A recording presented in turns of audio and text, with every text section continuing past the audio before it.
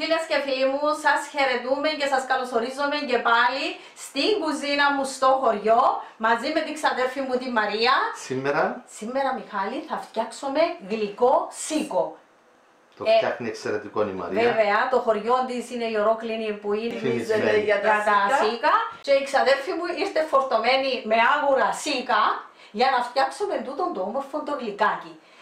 Άφησα τελευταίο το κομμάτι με το αμύγδαλο. Γιατί μαζί με το αμύγδαλο πραγματικά απογειώνεται. Βάρτε και εσείς αμύγδαλο μέσα, καβουρδισμένο και θα αποζημιωθείτε. Άρα στην υγειά μας, στην υγειά του κόσμου με υγεία. Δώστε και ένα like στο βίντεο, μην ξεχάσετε. Το αξίζει. Μαζεύουμε άγουρα σύκα, Μιχάλη, μαύρη ποικιλία. Αλλά πρέπει να είναι άγουρα. Και συνήθως θα θυμούμε που παλιά ότι είναι έτσι εποχή που έγινε το γλυκό. Σεπτέμβρη. Ξινοποράκι. Και το μέγεθος? Όχι πολλά μεγάλο. Και πριν να σκουραίνει, πριν να παίρνει πρέπει να πάρει το χρώμα άγουρα. και πρέπει να κοπεί με το κοτσανάκι για να έχει ωραία εμφάνιση. Δεν πρέπει να είναι και πολλά μεγάλα, αλλά ούτε και μικρούτσικα, ένα μέτριο μέγεθος. Τα υλικά μας είναι 700 γραμμάρια, είναι 25 σύκα μικρά. Έχουμε τα σύκα μας 700 γραμμάρια. Θα χρησιμοποιήσω 1 κιλό, έτσι βάζει η Μαρία, ζάχαρη, την κρυσταλλική, 2 κουταλιές ασβέστη, 20 γραμμάρια, τον οποίο θα αναμίξω μαζί με 1,5 λίτρο νερό. Δηλαδή θα κάνω έναν ασβεστό νερό που θα τα ρίχνω μέσα. Εδώ έχω 70 ml λεμόνι, χυμό λεμονιού. Τα 50 ml θα κάνω λεμονάδα. Θα βάλω 50 ml μαζί με 1,5 λίτρο νερό γκρίο και θα κάνω μια λεμονάδα. Θα δείτε πώς θα τα χρησιμοποιήσουμε στη συνέχεια. Δηλαδή θα χρησιμοποιήσετε και ασβεστό νερό και λεμονάδα? Μπράβο, πολλά καλή διευκρίνησή σου. Και ασβεστό νερό και λεμονάδα. Μετά από να ψηθούν. Ένα φανεί μέσα στη διαδικασία μας. Απλώς να έχουμε κοντά μας πάντα τα υλικά μας. Επίσης θέλω 2 βανίλιες, 10 γραμμάρια, γαρίφαλλα, 5-6 γαρίφαλλα, ξυλάκια, κανέλα, 2-3 ξυλάκια κανέλα και την αρμπαρόριζα, το κιούλι μας, για αρωματικά. Και μερικά φιλαράκια, 2-3 φιλαράκια κιούλι. Ναι. Επίσης έχω ασπρίσει και ξεφλουδίσει περίπου 25 αμυγδαλόκουνες που να βάλουμε μέσα στα σύκα μας. Για το σιρόπι που να κάνουμε, Μιχάλη, έχω εδώ στην κατσαρόλα μου 2 ποτήρια νερό γκρίο, 400 ml και θα ρίξω μέσα το 1 κιλό ζάχαρη για να κάνουμε το σιρόπι μας. Θα γίνει μόνο του, ξεχωριστά το σιρόπι? Ναι, μόνο του. Να λιώσει τη ζάχαρη. Όπως τα κάνει η Μαρία, πρώτα θα κάνουμε το σιρόπι και θα το αφήσουμε να κρυώσει το σιρόπι. Δεν θα δέσουμε το σιρόπι, απλώς είναι για να λιώσει το ζάχαρη. Ωραία. Έλα Μαρία. Υποδιές... Μας τις έχει στείλει από την Αυστραλία η φίλη Θεοδώρα και την ευχαριστούμε πάρα πολλά και είπαμε να τις τιμήσουμε κιόλας. Το καλό είναι και θκυο. Έτσι χωρίσαμε το θκυο και είπαμε να τις τιμήσουμε σήμερα. Παρακολουθεί ανελιπώς όλα τα βίντεο μας η κυρία Θεοδώρα. Τόσο κόπο που έκαμε να μας στείλει από την Αυστραλία, θα τις τιμούμε καταλήλως. Και την ευχαριστούμε πάρα πολλά, πάρα πολλά. Θέλουμε όμως να παρακαλέσουμε τους φίλους και τις φίλες να μην μας στέλνουν δώρα, ειδικά έτσι από μακριά, να μην μπαίνουν σε αυτόν τον κόπο. Τους ευχαριστούμε, μας αρκεί η αγάπη τους και η εκτίμησή τους. Δεν χρειάζεται. Σίγουρα. Ωραία, πάμε να κάνουμε το σιρόπι. Ναι. Έλα Μαρία. Άναψες το καφέ. Έλα, ρίξε το μέσα. Βάζουμε λοιπόν το 1 κιλό ζάχαρη στα 400 ml νερό να γίνει το σιρόπι μας, έτσι. Απλώς να λιώσει το ζάχαρη, να γίνει ένα σιρόπι και να δέσουμε. Ναι. Και θα το σβήσουμε. Και θα το σβήσουμε και θα το αφήσουμε να κρυώσει. Να βάλουμε όμως μέσα. Να βάλουμε και τα αρωματικά. Ναι, για να αρχίσουν να δουλεύουν. Ναι. Ειδικά την κανέλα. Κανέλα και γαρίφαλλα. Και το κιούλι. Όχι, το κιούλι είναι προς το θα μπει η μία η βανίλια, να αρχίσουν τα αρώματα. Το ένα φακελάκι βανίλια, 5 γραμμάρια. Μπράβο. Η κανέλα και τα γαρίφαλλα. Ναι. Ως εδώ. Ναι. Και στο τέλος να βάλουμε και την αρμπαρόριζα. Μετά την αρμπαρόριζα. Ναι, στο τέλος θα το σβήσουμε. Μιχάλη, κάνουμε τη διαδικασία να λιώσουμε το ζάχαρη, γιατί το σύκο είναι ένα φρούτο που απορροφά υγρά. Θα βγάλει υγρά το σύκο για να διαλύσει τη ζάχαρη. Μάλιστα. Ελίζα, τι ετοιμάζεις? Το ασβεστό νερό. Θέλω 1,5 λίτρο. Πρέπει να έχουμε ένα ασβεστό νερό ώστε να μπορεί να καλύψει όλα τα σύκα όταν τα έχετε έτοιμα. Φίλες μου, πρώτα έβαλα τα σύκα μου που ήταν να τα πλύνω μέσα στη λεκάνη μου τούτη και έριξα νερό και είδα ότι τα χώνει. Τούτον είναι να το κάνετε. Εμένα είναι λίγα. Άρα έριξες 1,5 λίτρο νερό να τα πλύνεις και είδες ότι εκάλυπτε. Εκάλυπτε τα. Αν είναι πιο πολλά, να θέλετε να τα βάλετε, να τα ξεπλύνετε, να μετρήσετε το νερό που χρειάζεστε για να κάνετε το ασβεστό νερό. Επίσης, θα σας βοηθήσει και για τη λεμονάδα. Διότι και η λεμονάδα να θέλει εμένα 1,5 λίτρο. Βασικά, για να τα καλύπτει. Ωραία. Βάλαμε λοιπόν 1,5 λίτρο νερό στη λεκάνη και η Μαρία συνεχίζει. Είναι απλώς για να διαλυθεί. Εγώ θα συνεχίσω με το ασβεστό νερό. Άρα προσθέτεις τώρα τον ασβέστη μου, τις 2 κουταλιές και διαλύω το. Να διαλυθεί. Μόλις τα καθαρίζουμε, Μιχάλη, θα τα ρίχνουμε μέσα για να μην αλλοιωθεί το χρώμα τους. Όταν τελειώσουμε το τελευταίο, θα τα αφήσουμε 1 ώρα.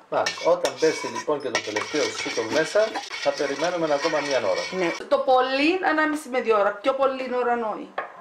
Διαλύθηκε το ζάχαρη, Μαρία. Διαλύθηκε η ζάχαρη, πρέπει να το σβήσουμε το κάζι. Πάμε να καθαρίσουμε τα σύκα. Το κιούλι. Ναι, βάφ' το τώρα. Τώρα που το σβήσαμε, βάζουμε και το κιούλι.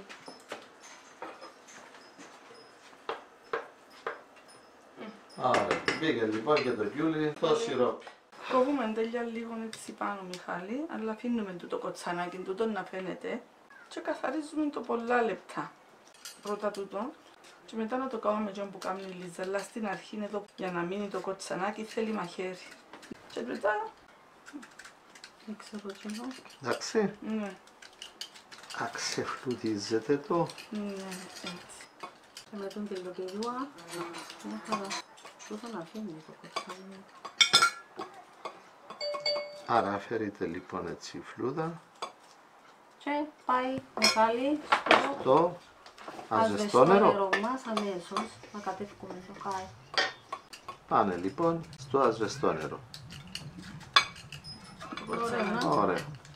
Δεν ξέρω γιατί, Μιχάλη, έκαναν το έτσι εποχή το γλυκό. Έβγαλε ένα πόρισμα μόνη μου. Έβγαλε, το πόρισμα. Ερευνητική επιτροπή. Είναι η εποχή. Κοίταξε, πάντα έχει σύκα, γιατί δεν τα κάνουν αρχή το γλυκό και περιμέναν έτσι εποχή να κάνουν το σύκο. Κάμα στο πόρισμα να δούμε. Λέω, ίσως επειδή έτσι εποχή τελειώνει η σεζόν που τα σύκα και αρχίζουν τα σύκα να χαλούν, να σκουλουτσάζουν. Και λόγω της βροχής χαλούν. Ναι, και λόγω της βροχής, μόλις βρέξει χαλούν τα σύκα. Και κάμναν τα για να μην χάσουν και τούντου. Για να μην τα πετάξουν. Εγώ πάλι τώρα σκέφτηκα κάτι άλλο. Εγώ και εγώ αν είναι το ίδιο. Τα πρωτοφανούσιμα σύκα ήθελα να τα φάσει. Α, μπράβο, τούτο μου είχε να πω και εγώ. Και αφού έτρωγαν καλά τα σύκα από τον Ιούνιο, τέλος Ιουνίου, Ιούλιο, Αύγουστο και σχεδόν το Σεπτέμβριο όλων, ερχόταν να αναποσύκα. Ίσως, Μιχάλη, πάλι, επειδή πουλούσαν στην ορόκληνη σύκα, μπορεί επειδή ήταν ακριβά, ήθελαν να τα πουλούν και τα πρωτοφανούσιμα πάντα είναι ακριβά. Οπότε έτρωγαν και πουλούσαν στην αρχή, μετά χόρτεναν από σύκα και σκέφτονταν να κάνουν και γλυκό για να έχουν τους χειμερινούς μήνες. Ακριβώς, όπως και τα παστά τους, Μιχάλη μου, και τις σηκόπιτες τους. Και τη μαρμελάδα που σήκω, έχω μαρμελάδα πάρα πολλά ωραία. Ξέρεις που ενώνεις πως είναι τα πισκότα τα διπλά, τα κουλουράκια, να βάλεις μέσα από την μαρμελάδα του σίκου. Βέβαια, είναι εξαιρετική. Και το σικόμελο. Το σικόμελο για τις σαλάτες, Μιχάλη. Α, Παναγία μου. Έκανα πέρσι και ακόμα χρησιμοποιώ, άμα είναι να κάνω σαλάτα με ρόκα, χρησιμοποιώ το. Τελικά το σίκο είναι υπερτροφή. Υπερτροφή. Βέβαια. Και είναι καλά να αξιοποιούμε βέβαια. τα προϊόντα. Βέβαια, όσοι έχετε σύκα, φτιάξτε και εσείς φίλοι και φίλες και παστά σύκα και σικόπιτες και σικόμελο και μαρμελάδα Και γλυκό, όπως σας δείχνει η Μαρία σήμερα, είναι δοκιμασμένο, εγγυημένη επιτυχία. Φάμε αρκετές φορές, το φάμε και σήμερα πριν να ξεκινήσουμε έτσι για επιβεβαίωση. Μιχάλη μου, επίσης μπορούμε να βάλουμε μέσα και ασπρισμένες και καβουρδισμένα αμύγδαλα. Να βάλουμε. Ακριβώς. Εμείς θα βάλουμε σήμερα, αλλά έχει πόντο πρότιμο. Στο κάθε σύκο θα βάλουμε έναν ασπρισμένο και καβουρδισμένο αμύγδαλο. Τα άγουρα, σύκα τα λέμε γλόκους στην Κύπρο.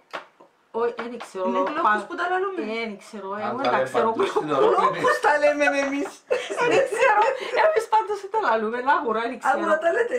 Δεν ξέρω γλόκους, αλλά εντάξει, μαθαίνουμε να λέμε μια κυπριακή λέξη, αφού είναι διάλεκτος μας.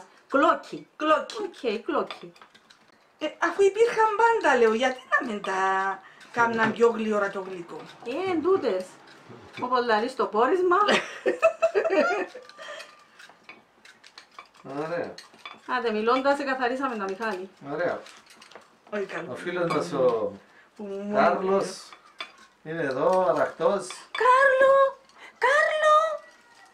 Όταν παίρνουν αγάπη, Είναι ερωτευμένος μαζί μου. Από την ημέρα που ήρθε έχει διπλασιαστεί. έγινε βασιλιάς. Μα αφού καλοτρώει, καλοπερνά, ούλον αγάπη. Ωραία. Τελειώσατε γρήγορα όπως βλέπω. Σκοπίστε, ψεκάστε, τελειώσετε. Αψεσβήσε ή πήκε φύ όπως λέει η Ελίζα. Πήκε φύ. Οπότε όταν πέσει και το τελευταίο σίκο στο ασβεστό νερό θα κάνουμε διάλειμμα για μια ώρα. Ναι. Ναι. Θα ξεπλύνουμε καλά. Ναι, τα ξεπλύνουμε πάρα πολύ καλά. Το σιρόπι μας είναι έτοιμο και θέλουμε γκρίο το σιρόπι. Μάλιστα. Γι' αυτό το κάναμε πρώτον. Εν τω μεταξύ, Μιχάλη, εμπλημμένα τα πλένουμε. Βέβαια. Για να φύγει το γάλα.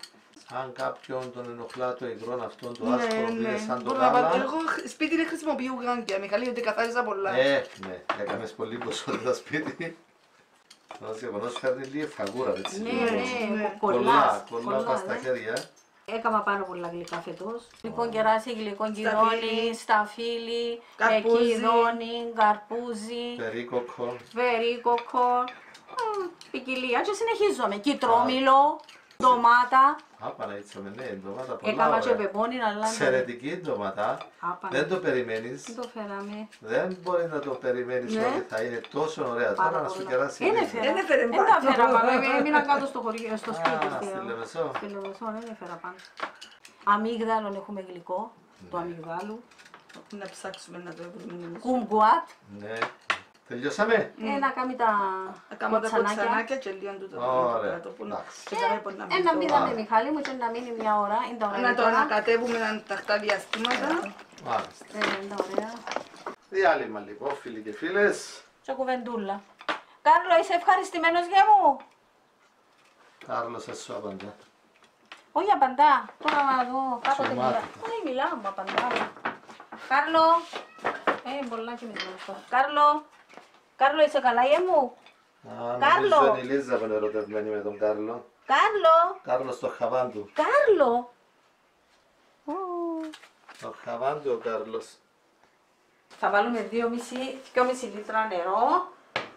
Βάλετε. Ναι, βάλαμε γκρίο από τη βρύση να βράσει. 2,5 λίτρα νερό. Και θα το βράσετε. Ναι, και θα ρίξουμε μέσα τα σύκα. Να τα ψήσουμε. Αναδιαστήματα, Μιχάλη. Είναι μέσα στο ασβεστό νερό. Ναι. Έχει περάσει μια ώρα που ήταν μέσα. Ναι. Τώρα. Και θα πάμε να τα ξεπλύνουμε. Ναι. Ερχόμαστε κάθε 10 λεπτό, 15 λεπτό και κάνουμε τα έτσι για να... Ωραία. Πρέπει να βράσει καλά το νερό και μετά να τα ρίξουμε. Όχι να έχω βράσει, θα βράσει το νερό. Ναι. Πολλά καλό ξεπλήμα.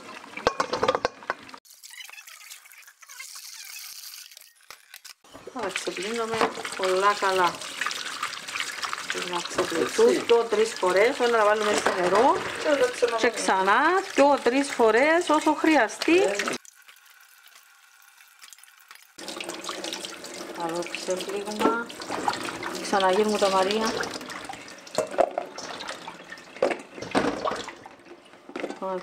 Βάλε καθαρό τζαμέ. Το βγάλει από κάτω.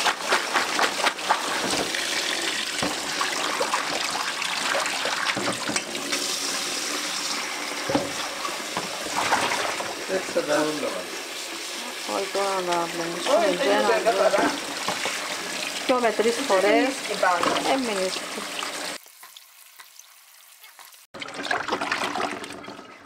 Έτσι.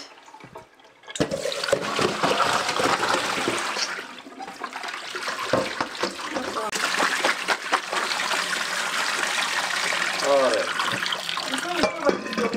Πάλι ξεπλύουμε και πάσει. Εδώ είδες που κάνει... Ναι, έβρασε το νερό. Ναι, θα ρίξουμε. Οπότε έναν να τα ρίξουμε όλα μαζί. Όχι. Απλώς για να μην πεταχτούν. Θα πεταχτούν. Το σιρόζουμι. Ρίξε τα μέσα. Πάνε λοιπόν τα καθαρισμένα μας σύκα που ήταν στον ασβέστη για παραπάνω από μια ώρα. Και ξεπλύναμε τα πάρα Και πολλά καλά. ξεπλύναμε τα βέβαια. Α, και τώρα είναι για να ψηθούν, Μιχαλή μου. Θα τα ψήσουμε στο νερό. Στο Ναι. νερό, βέβαια. Όχι στο σιρόπι. Όχι, στο σιρόπι είναι Να ψηθούν, Μιχάλη. σιρόπι είναι Το σιρόπι δίπλα, είναι κρύο. δίπλα. Και τα περιμένει. Ναι. Εν τω μεταξύ τα σίκα μπορεί να μην ψηθούν όλα μιας. Όλα ταυτόχρονα. Ταυτόχρονα. Διότι δεν είναι όλα το ίδιο νόημα. Και να βάζουμε το ξυλάκι. ξυλάκι. Θα τα Έναν ελέγχω. ένα θα πηγαίνει. Ναι. Το ψημένο είναι αυτό που πέφτει που το ξυλάκι. Α, μάλιστα. Όποιον πέφτει λοιπόν θα πηγαίνει στο σιρόπι. Όχι στο σιρόπι. Όχι, λεμονάδα. Α, να πάει σε λεμονάδα. Θα το βάλουμε στο στραγγιστήρι, να στραγγίσει και μετά στη λεμονάδα. Και να τους βάλετε και αμύγδαλα. Ναι, μετά από να μπει μες στο σιρόπι. Πριν να μπουν στο σιρόπι θα τους βάλουμε το αμύγδαλο τους. Ξεφλουδισμένα Και καβουρδισμένα. Πέρασε μισή ώρα, Μιχάλη. Είπαμε το ψήμα εξαρτάται από το πόσο άγουρα είναι τα σίκα μας. είναι έτοιμο. Άμα πέφτουν έτσι που το ξυλάκι σημαίνει είναι έτοιμα. Οπότε βγαίνουν. Βγαίνουν. Τα βγάλουμε στο τρυπητό να στραγγίξουν λίγο και να κρυώσουν και μετά θα τα βάλουμε στη λεμονάδα. Κρυώσαν, Μιχάλη. Έχουν κρυώσει τα σίκα μας. Τώρα θα μπουν στη λεμονάδα. Ωραία. Θα αφήσουμε μια ώρα στη λεμονάδα Και μετά θα πάνε στο σιρόπι. και μετά θα βάλουμε την κούνα Ναι, να μπει και κούνα. και να μπουν στο σιρόπι. Okay. Περιμένουμε τώρα. Άλλο Ναι. διάλειμμα. Ναι. Έχει τη διαδικασία του το γλυκό, Μιχαλή. Μετά από μια ώρα που είναι στη λεμονάδα, Ναι. τώρα Θα τους βάλουμε το αμύγδαλο, αν θέλουμε ένα αμύγδαλο. προαιρετικά τώρα σε κάθε ένα μπαίνει έναν αμύγδαλο. Ναι, Και πάει στο σιρόπι. το σιρόπι. Εκτός αν δεν θέλετε να βάλετε αμύγδαλο, θα το βγάλετε από τη λεμονάδα και το Κατευθείαν. ρίξετε κατευθείαν στο σιρόπι. Και να ανάψουμε να πάρει Μια βράση. μια βράση και να το σβήσουμε. Και να το δέσουμε μετά. Αύριο. Αν είχαμε χρόνο θα το Αν δίναμε είχαμε σήμερα. χρόνο, θα το δώσουμε. Θέλει την επομένη του Μιχάλη. Καλύτερα. Εκτός αν το κάνουμε το πρωί, Αχα. Ναι. και να το δείσουμε το Ναι, απόγευμα. επειδή ήρθατε που Λάρνακα, Ναι. αρχίσαμε ένα απόγευμα. Ναι. Αν το κάνουμε το πρωί, θα το δέσουμε το απόγευμα. Αλλά επειδή Αρχίσαμε ένα απόγευμα. να πάρει μια βράση τώρα και να το σβήσουμε. Και να τελειώσει αύριο. Ναι. Εντάξει. Ωραία, περιμένουμε. Βάλαμε λοιπόν στο καθένα και έναν αμύγδαλο. Και βάλαμε τα να πάρουν μια βράση. Άρα μόλις φτάσει τους 100 βαθμούς θα συνεχίσουμε να το βράζουμε για ακόμα 5 λεπτά. Ναι. Έχει βράσει, έχει 2-3 λεπτά που κουκλάζει. Θα συνεχίσουμε λοιπόν αύριο. 1-2 λεπτά. Φεύγουμε το από την αιστεία. Καλημέρα σας φίλες και φίλοι. Συνεχίζουμε να τελειώσουμε το γλυκάκι. Εψές δεν μπορούσαμε να το τελειώσουμε. Ήρθαν οι εξάδελφοι μου, έπρεπε να περάσουμε και ωραία. Μπράβο. Να πάμε σε φίλους, σε γνωστούς. Οπότε τώρα Άντε Μαρία, να το ανάψουμε. θα ξεκινήσουμε με δυνατή φωτιά. Ναι, για να βράσει. Έλα, το έτσι. Οκ. Και τώρα θα Θα περιμένουμε. περιμένουμε. Δεν είναι πάρει πολύ ώρα, Μιχάλη. Ναι, ωραίο το χρώμα του. Ναι. Και μας έμεινε, Μιχάλη, το λεμονάκι, Και δύο βανίλια. κουταλιές και η βανίλια μας. Όσο λιγοστεύει το νερό από το σιρόπι, ανεβαίνει η θερμοκρασία.